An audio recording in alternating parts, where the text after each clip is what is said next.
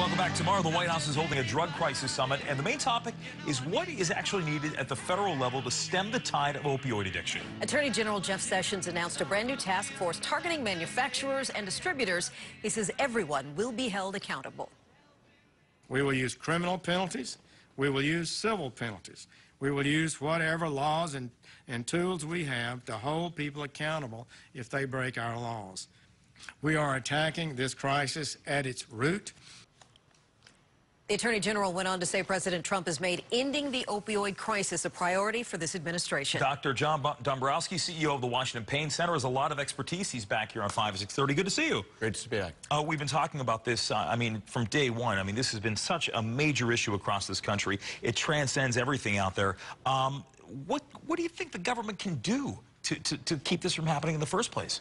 Well, I'm not sure what all the government can do, but they are starting to make some big moves forward. First thing is awareness. We now know that we have a big drug crisis out there, but more importantly, the American Society of Anesthesiology, my organization, is now training anesthesiologists, surgeons, other practitioners on how to write medications more appropriately, what things we can do in the operating room, but then also, if you have a trouble, how to get to an addiction specialist or someone in rehab medicine who then can get you better. You mentioned holding everyone accountable, and I know this has to start from, from the addict all the way up to how they're getting their hands on these prescriptions. What sort of things do you think they need to do to hold people accountable? Well, obviously, the point that we're just listening to was talking more about like the cigarette industry. Sure. What did the industry know and when did they know it? Yeah. Obviously, as a physician, I can't speak to that. That's going to be held out in the courts. But sometimes we as physicians might be told one thing and really the medications do another. But now we clearly, for the past 5 years, have been on mark in terms of how to treat patients more effectively. And if you have a problem with chronic pain or other issues, we still want to care for you, and we want to care for you generously, but not with these medications. Or if you do need these medications, go to the correct specialist like an anesthesiologist. Because I feel like the way that we approached the drug problem in the past, you had cocaine for one.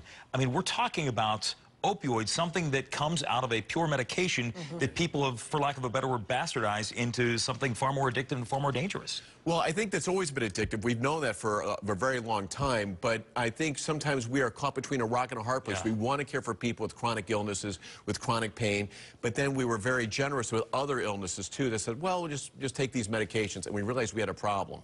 Is there an alternative, for folks who are living with this chronic pain and they think this is their only way out? Oh, my goodness. You bet there are. It's funny you ask. That's right. It's funny. Exactly. The good news is that with anesthesiologists and the research that we've done for the American Society of Anesthesiologists, we realize certain medications have analgesic properties, injection techniques, implants for pain that we can now do. That's been around, but nowadays we can certainly, make the public more aware, like in this venue. And then with that, you don't really need these medications, or you don't need as many. Okay, which is important for sure. All right, Dr. John, thanks so much for coming in. Oh, my pleasure. I'm certain our conversations on this topic are not over. Absolutely. Thank you.